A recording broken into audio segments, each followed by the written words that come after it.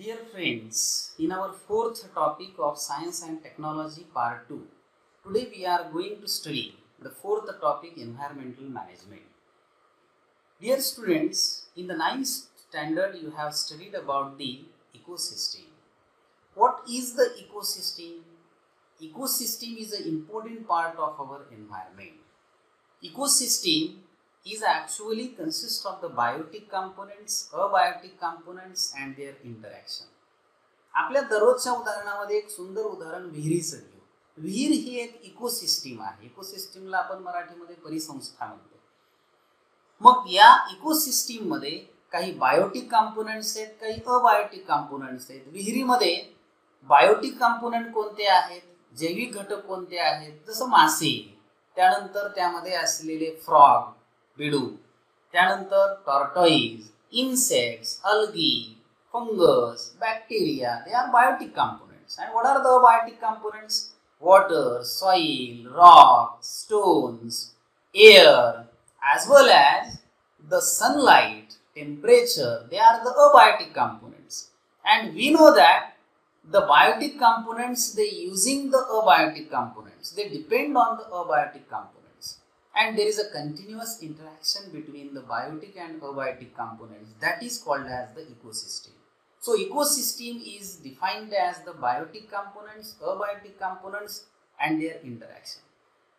In the ecosystem, so these are the two types of the components.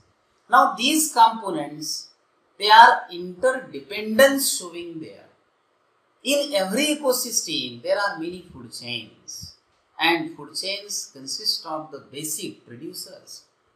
Every living thing having the green plants, which are the producers, they produces the food for all of us. And so they are the producers. Consumers are depend for the food on producers. Primary consumers, they are the herbivores. Secondary consumers, they are the carnivores. And the next apex carnivores or apex consumers are also present in the ecosystem. So what are the herbivores? These are the animals, organisms. They depends for the food directly on the producers. What are secondary consumers? They are the organisms. They depend for the food on primary consumers. What are tertiary consumers? These are the organisms. They obtain their food from primary and secondary consumers. Apex consumers are actually the organisms. They are actually directly not eaten up by the other organisms, or no directly the organism is depend for the food on them. And in this way the food chain is present. Take the simple example that grass. On grass, the grasshopper is depend for the food. On grasshopper, frog. Then frog is eaten up by the snake. Snake is eaten up by the eagle. So eagle is the apex consumer. And frog depends on the grasshopper.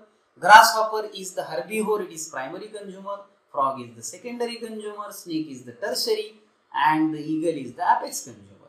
So in this way, in every that the food chain, the feeding interaction we observe. So sequence of the feeding interaction in the every that ecosystem is called as the food chain. But no ecosystem is having the single food at the food chains. And remember, ecosystems are of the different types, like the aquatic ecosystem, that is belonging to the fresh water as well as the marine water ecosystem, terrestrial ecosystems like forest, like that desert land ecosystem, like the hot tempered ecosystems, or also the snowbound region ecosystems. So ecosystems are of the different kinds and no ecosystem is having the single food chain. Every ecosystem is having actually the many food chains, and there is an intricate network of the food chain present in the ecosystem. It is called as the food web. And the organism is not having a part of single food chain. It is a part of many food chains. And so that is forming the food web. So every that the ecosystem is having the two important characteristics. That is the unidirectional flow of energy and the cyclic flow of the nutrients, like oxygen cycle, nitrogen cycle, carbon cycle, etc. These are the biogeochemical cycles, and for the healthy ecosystem, the two important characteristics are there: cyclic flow of nutrients and the unidirectional flow of the energy. So these ecosystems, they are the natural ecosystems. Artificial ecosystems are also there. Small ecosystem, large ecosystem, temporary ecosystem, permanent ecosystem. So many ecosystems are the actually found in our surrounding, and every ecosystem is having the concept of that the energy pyramid also. That we have to study in the next lecture. Okay, thanks to all of you.